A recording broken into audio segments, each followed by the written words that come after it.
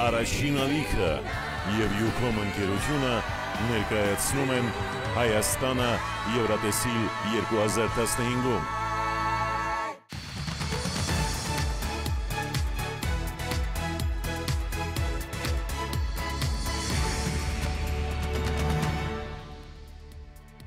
Բարև ձեզ, առաջին ալիքի եթերում նոր հագեցած նորություններով իր աշխատանքն է սկսում Եվրատեսիլ 2015-ի օրագիրը։ Շաբաթը լի էր տարբեր իրադարձություններով, սակայն մինչ դրանք ներկայացնելը անդրադառնանք մեր մասնակիցներին։ Մենք արդեն ձեզ պատմել ենք Վահե Թիլբյանի, Ստեֆանի Թոպալյանի, Մերիջին Վասմadzյանի և Թամար Կապրելյանի մասին։ Այսօր հերթը Եսայի Altounianին է և Ինգա Ashakianին է։ Սկսենք Եսայիից։ Ֆրանսիայում բազում հաջողությունների հասած երգիչը երբեք չի մոռացել Հայաստանի մասին, միշտ հիշել և հիմա էլ չի մոռանում ցեղասպանությունից փրկված իր պապիկի պատմությունը։ Նրա կրած տառապանքներն ու ցավը։ Այսօր արդեն նա այդ ամենը փորձում է փոխանցել իր երեխաներին։ Ես ծնվեցա Փարիզում, իմ մամաս երգչուհի է, Էվլին Altounian։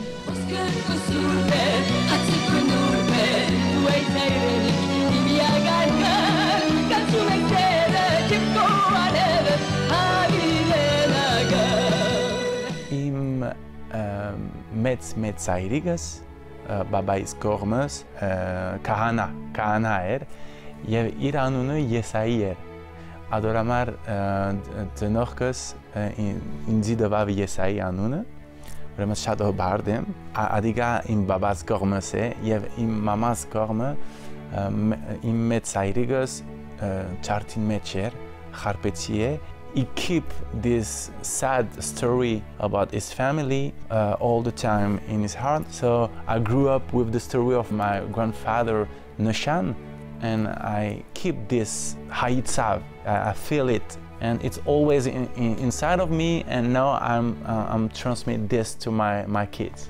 Yes, երաժիշտ եմ, producer եմ, compositor եմ, և musical producer եմ, television show համար Ֆրանսիա 12-ին սկսի առաջին composition-ը ես artist ուզեի ըլլամ at 18 years old. It was the beginning of my professional career in the music industry. I did a lot of video songs in France, and some people here look at my video and my song. I'm singing in English. And they say, oh, this guy is Armenian, we didn't know about him. There is a TV show here called Menkumeng.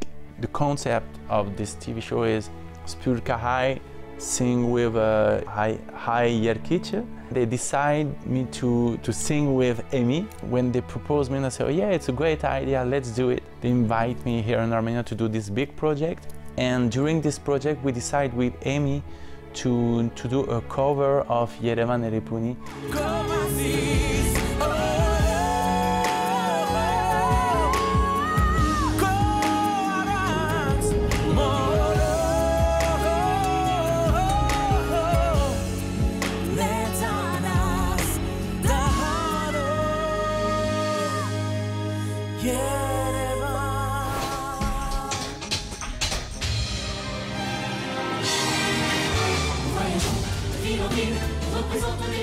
Michel Legrand was incredible. During eight months we worked together.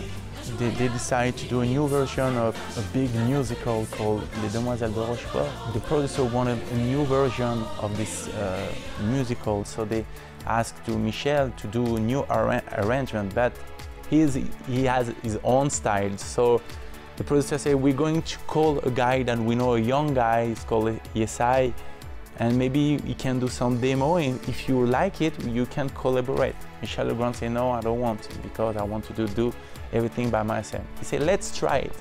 So they sent me the song, and I work on it. I did the demo, and I sent to the producer, and the producer gave to Michel Legrand.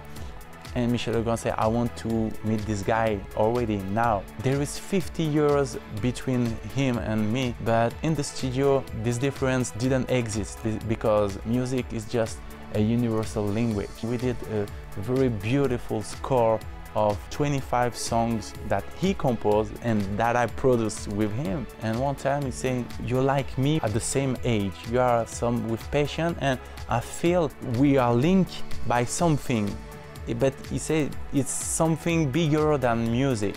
I said, maybe because I'm Armenian, and he didn't know that I was Armenian. He said, that's it. We are linked by something bigger than music. I'm Armenian too, 25%. But now that I'm with you, I feel 100% Armenian.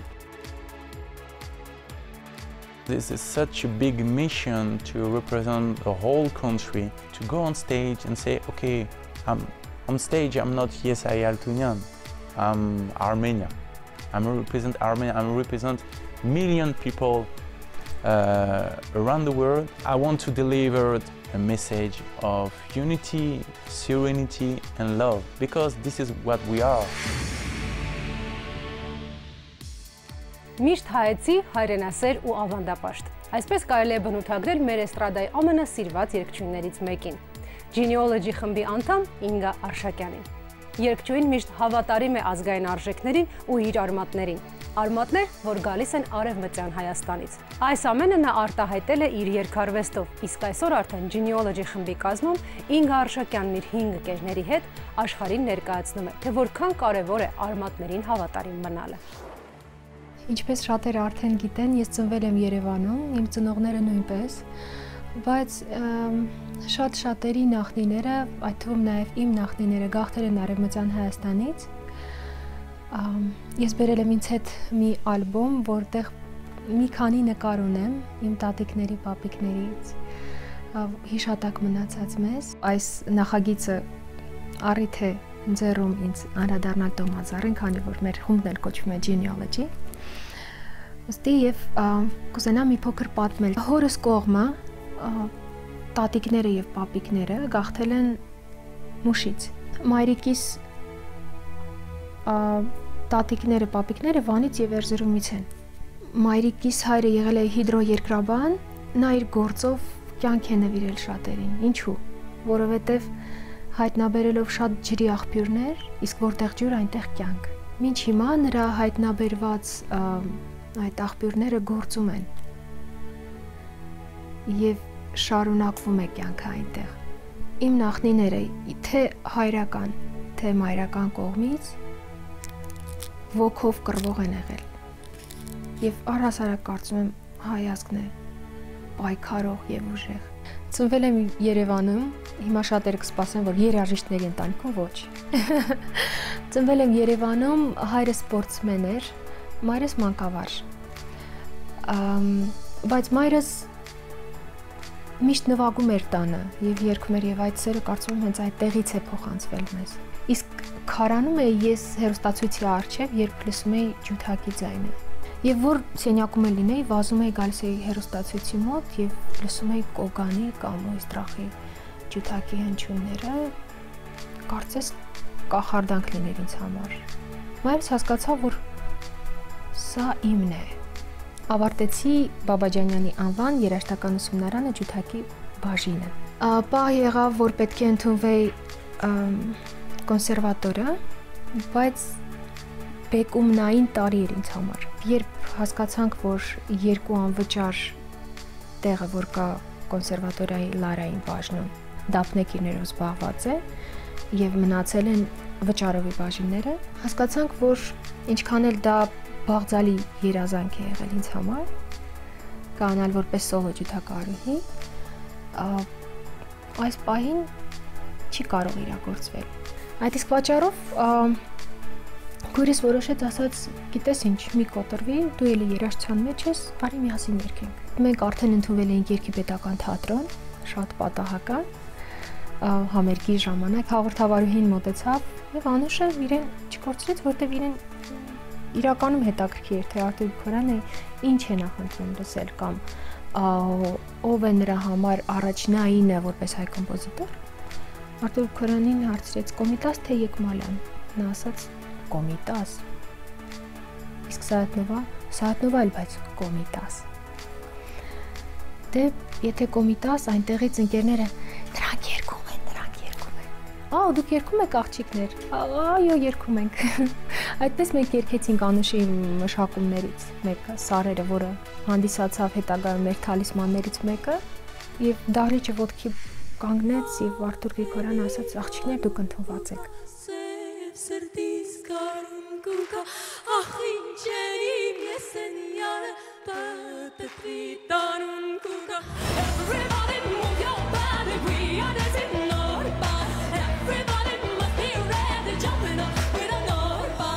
Իմ բախտը այնքանով է բերել, որ իմ գործընկերը իմ քույրն է։ Ինձ հեշտ է զգալ նրան, ինձ հեշտ է աշխատել նրա հետ, միևնույն ժամանակ դժվար։ Բայց շուրջ 15 տարի է մենք միասին բեմում ենք։ Այդ փորձը նրա հետ աշխատանքի այնքան կարևոր է, որ ես ինձ շատ ավելի հանգիստ եւ ազատ եմ զգում այլ կազմում նաեւ։ Առաջին զգացողությունը, որ զգացի լսելով լուրը, որ քույրիկս մեկնում է Եվրատեսիլ այս տարի, ոգևորությունն էր, երկրորդը պատասխանատվության զգացումն էր եւ վախը, ինչպես նա այնտեղ ամենակ առանց ինձ կլինի։ Անուշը իմ կողքին է, Անուշը միշտ իմ կողքին է։ Եվ մենք այո փորձում ենք նաեւ կանալ առանձին որպես երգչուհիներ, բայց մենք շարունակում ենք, որովհետեւ այն գաղափարը, այն միտքը, այն գործը, որ մենք ստեղծել ենք միասին, չի կարող անհայտանալ։ Անկեղծ ասած չեմ ուզում տեսախցիկի առաջ ասել այնինչ պետք է ականջին շշնջան մաղթանքներս, ի սրտե եկած ջերմությունս, դա տեսախցիկի առաջ ասելու խոսքեր չեն։ Մենք ձեզ արդեն պատմել ենք տեսաբացիկի նկարահանման աշխատանքների մասին, որոնք ընթանում էին Դիլիջանում։ Այդ աշխատանքներն ավարտին հասան Վիեննայում։ Տեսաբացիկի նկարահանումները բարեհաջող ավարտելուց հետո Genealogy-ի խմբի 6 մասնակիցները վերադարձան Հայաստան։ Մեկ ընտանիք դարձած մեր արտիստներն ուրախ էին, անչափ հուզված ու երջանիկ, քանի որ նորից հայրենիքում էին։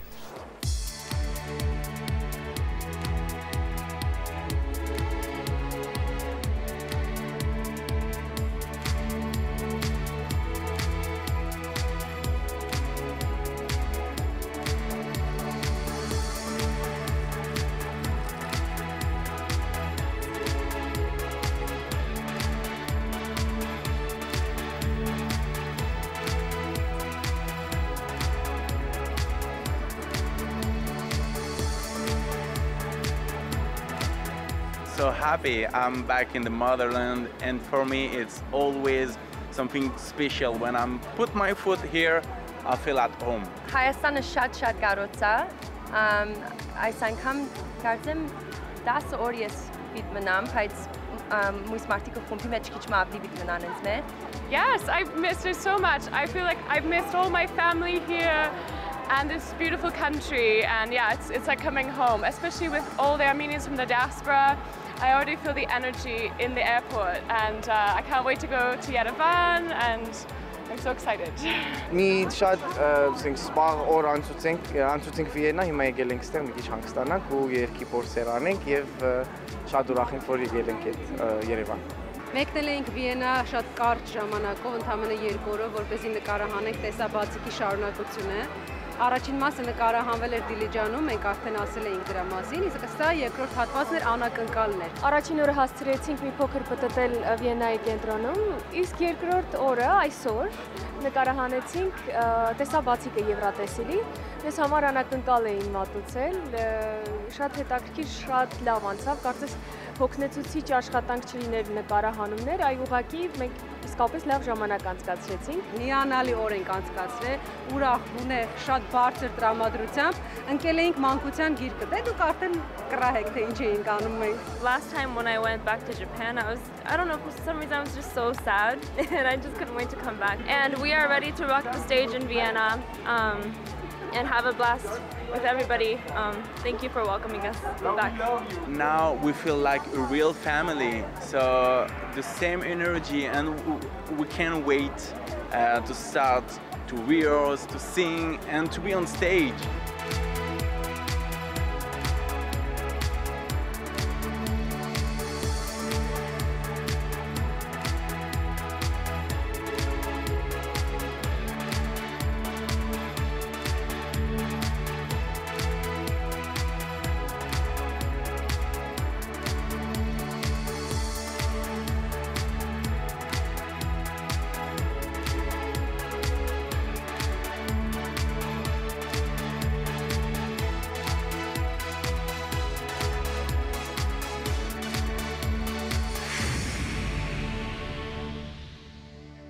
Յուրաքանչյուր հայի համար ապրիլի 24-ը ցավոտ եւ դաժան էջ է։ Երևան ժամանելուց հետո առաջին բանը, որ նրանք արեցին, ցեղասպանության զոհերի հուշահամալիր այցելերներ։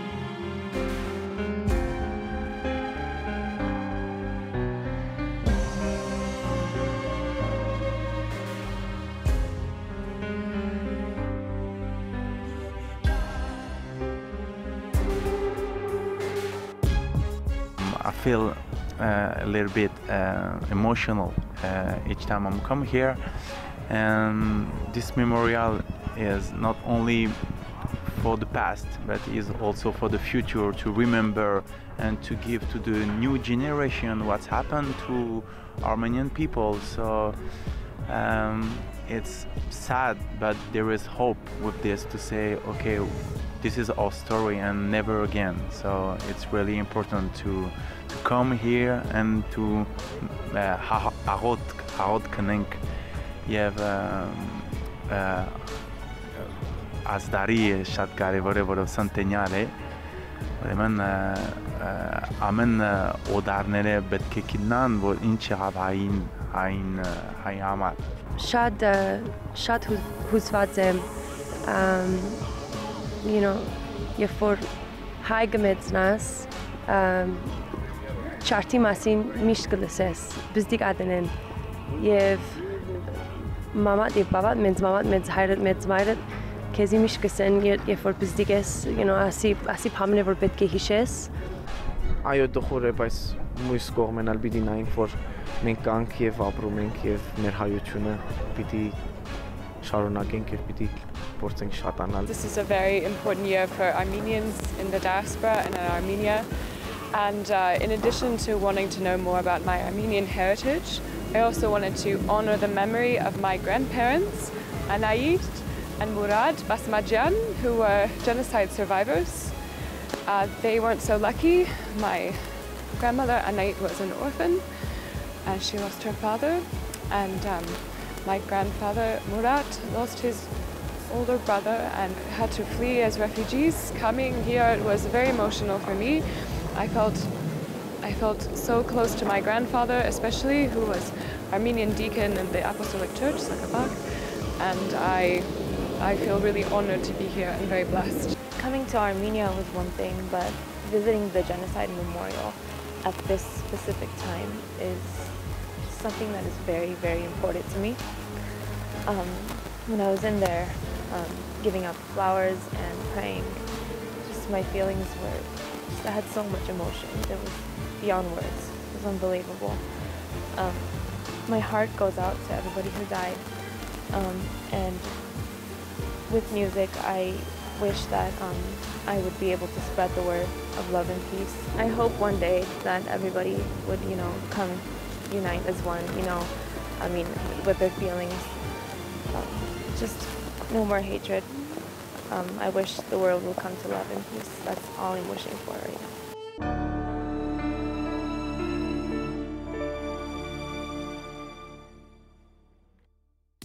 Թե ինչ Եվրատեսիլյան այս շաբաթը ծանրաբեռնված էր և լի զգացմունքային պահերով։ Առջևում էլ ավելի հետաքրքիր իրադարձություններ են։ Genealogy-ի ընտանիքն արդեն Հայաստանում է, իսկ դա նշանակում է, որ մենք ամեն օր ունենալու ենք թարմ նորություններ։ Այդ ամենին ծանոթանալու համար հետևեք սոցիալական էջերին։ Մի մոռացեք յուրաքանչյուր շաբաթ դիտել նաև Եվրատեսիլ 2015-ի օրագիրը։ Կհանդիպենք։ Զգալ երկի կախարդանքը, հայտնվել Վիեննայի շտաթհալե դահլիճում, երկրպագել Երագույնի տակ հանդես եկող Genealogy խմբին Եվրատեսիլ 2015-ում։ Այս ամենը Յուքոմի հետ քեզ համար կարող է դառնալ իրականություն։ Յուքոմի բաժանորդ ես, ուրեմն զանգահարիր Եվրոպայում բնակվող ընկերներիդ, հորդորիր նրանց լինել Genealogy-ի կողքին, կուտակիր միավորներ եւ ուղևորվիր Եվրոպա։ Յուքոմ